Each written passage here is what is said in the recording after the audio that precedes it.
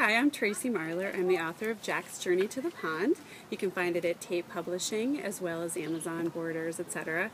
The story was actually contrived from my kids, and I actually decided when I had a mommy moment that I wanted to write about them being kids. And the reason is because I'm an adult and I don't remember a thing from my childhood. So I thought it'd be kind of fun to be able to have them look back and remember some of the things that they did when they were kids. So it's about a compilation of different walks we've taken to the ponds in our backwoods and all the different creatures that we have found along the way. Salamanders, frogs, stinky skunk cabbage that they step on in the story, and it's really fun for kids to actually learn from as well as enjoy at the same time.